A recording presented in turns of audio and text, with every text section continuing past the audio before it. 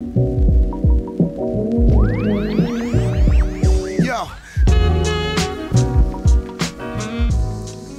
So yeah, this desk from Wayfair, there's not really a video on this, so let's get it. Just, you know, gonna do a video showing you all the install process. You have 3 choices for installing it, so we're gonna do step B. And yeah, it's like a ghetto version of IKEA. The screws came in this thing over here, right there. Got these little cup things. I like that it has the holes there, so you gotta remove all the stuff. There's 2 big panels from the top of this thing. Yeah, this packaging, I'm really shocked this thing held well, because this packaging looks like crap. But yeah, so you got these whole things. Not a lot of desks have those wall wire things. That's really nice. And yeah, so right now it's just talking us through installing these bars. And let's see where we go. So this first step really is going through all of these little metal thingies. There's only 5, so you don't have to worry about, you know, the number order right now. You have these things which are G. What bag is it? It's in this little bag, and you literally just screw these on each of these bottoms. Basically, these will screw out to adjust for the height if it's wobbly or uneven. So I'm screwing them all in. So I thought this was funny. You have spare parts. Screwdriver, which isn't terrible. The wrench is it's not that great, pretty thin, but hopefully we don't have to need it.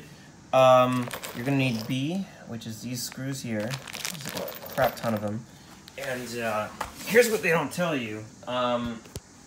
You need number 4 for the bottom part here, which I don't know why they don't tell you, but basically there's 2 types of boards here, right? There's this tiny small hole and a bigger hole here.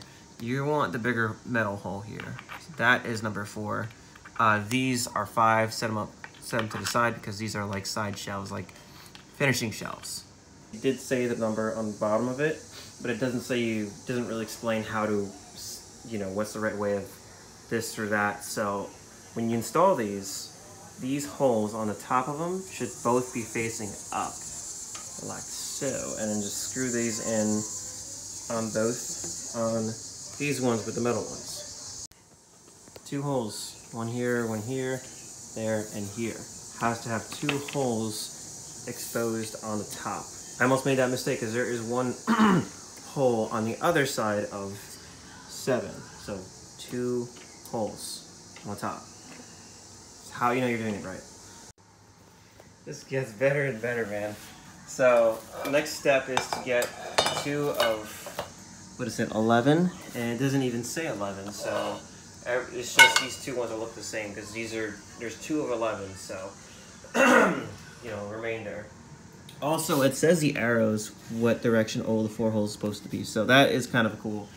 I didn't even realize that, so that's something that you should know. 1, 2, all the 4 holes on each side are facing this way, so just use that as a reference if you don't know and the arrows confuse you. And then also, I couldn't find what was C, so it was the next big bag here. It looked like this. A bigger thing, bigger head than B. This is B, and this is C. Same deal here. All the 4 holes, or the 2 holes are gonna face the back, where this side doesn't have any holes. All those are C, so those are the big Gigunda head ones. These there, here, except for this one, which requires a B, and the little nut-looking guy, F. And yeah, does look a little weird here, not gonna lie, but we'll see the final product in a bit. Okay, so now we're doing the crossbars. They're all the same, so don't worry about, oh, I did it the wrong way. So you're gonna use the smaller screws B here, the not so big heads here, and you're gonna put the little nut thingies there. On all 4 of those sides, you know, obviously don't tighten it until you do the middle part here, which you're gonna use the big nut, and on that side is a tiny screw. Actually, as much as I hate this thing, there's this little middle thing is really nice. You can fit this in there, and then you screw on the other side, so it does a That's really cool, not gonna lie. So tighten that, and then tighten this, and it does help with strengthening this whole mechanism, so yeah.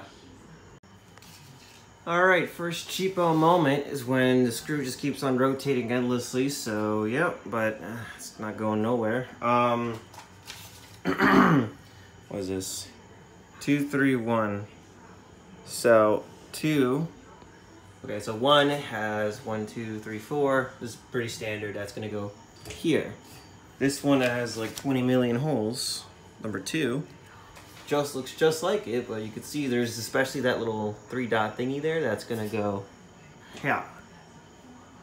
So, okay, so if you have any other doubts about the spacing being too wide, this kind of just puts it into place, but it goes without saying to do not tighten in all of these until every single screw is like this, kind of like cockeyed a bit, you know, just a little bit, so you still have some give to shift and shimmy and stuff, because when you put the little plates out there, this thing, I mean, this is kind of common sense, but for those people who want to rush things, don't.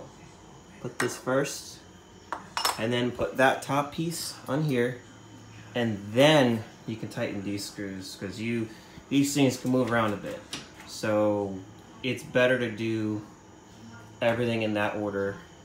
As tempting as it is, take your time, don't mess it up. So I messed up big time, and I used the wrong one. This one with the plastic thingies are supposed to go down there, so I'm doing that. But the one with the metal one, it seems to fit pretty well. As you can see, it just kind of slots in there. It's really cool. You could choose, literally pick it up and slide it out and you choose what side you want. So if you got a PC, you can stick it here or whatever. So that's really cool. But yeah, so now I gotta lift it ever so slightly without undoing everything. Okay, it is complete, and holy crap do I have a few things to address. First off, this is the office. It's 10 by 10. It's a little messy right now. This is gonna go here, but you know, we just moved in, so this is the fun part of rearranging things. This is a small room for this desk, and it is nice. It's freaking nice. There's the door, put the whiteboard there, and that's it. Not a huge desk compared to my old IKEA. It's another IKEA, but it's comfortable. It's very, very good. Couple of things to note. Wherever your primary monitor is where you want the open space. At first, I'm kind of pissed because this is my main monitor. It's a 38-inch ultra-wide LG monitor. Curved, 21 by 9. And it's got the height of a 30-inch monitor, just like this Apple 30-inch display. So the height is as big as that. But anyway, yeah, I wanted that here.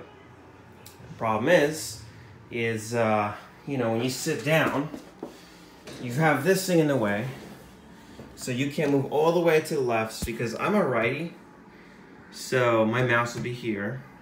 I want to be swooshed over all the way here. So I'm a little pissed. And now I have to use this as the primary thing.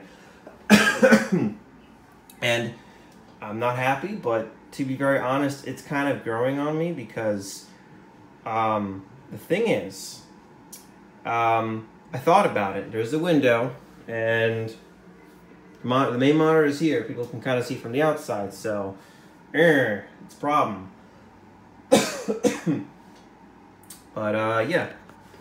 It's not too bad. So that's a bit of a workaround. I added a keyboard here. So this could be sort of like, you guys seen Dwight from Megadesk from The Office, the TV show. Dwight has this big, super crazy desk, 2 different computers, so you can have another computer.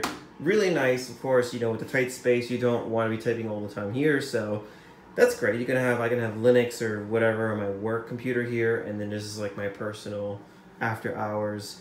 So a great desk. I wouldn't put like, I mean, it feels pretty sturdy. I just probably wouldn't put like a super heavy tower or like 5 different computer towers on here. It's not that sturdy. I wouldn't stand on it. I wouldn't feel comfortable standing on it, but I think it's good.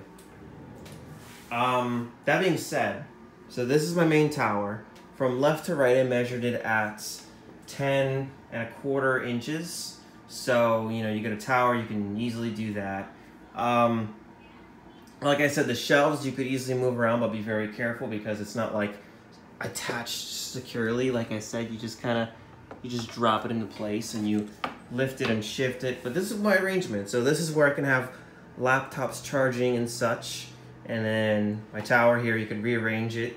I think from here to here is 18 inches. And I forget, I'll put the measurements in the description. But this is basically, you know, the first one, put that below. The second one is this. And from top to bottom, I'll put that measurement. But I think it's just under 18 inches for top to bottom. But yeah, I'll put it in the description. It's really, really not bad. And that's just to consider, you know. So the bottom there is my laser printer because laser printers are awesome. Kind of bummed because I was going to put stuff on the wall back there for like a network switch and things like that. But to be very honest, this is very nice and neat. I don't want to mess things up here. I'm happy with it. I'm really, really happy with it.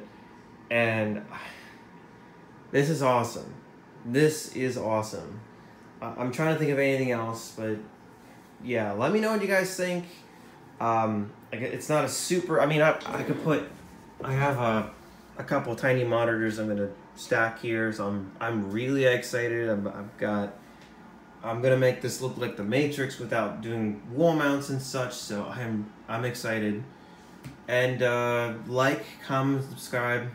You know, they don't really, I haven't seen any Wayfair L desks, which is a shame because, you know, they're not bad. And I love IKEA. That's IKEA, that all IKEA. But IKEA didn't have a good L desk because you have things here and such, so this was really nice. I don't know. I thought like of going crazy and swapping this to here, but then that's disassembling everything, and I just don't want to deal with that. So I'm okay with this. So yeah.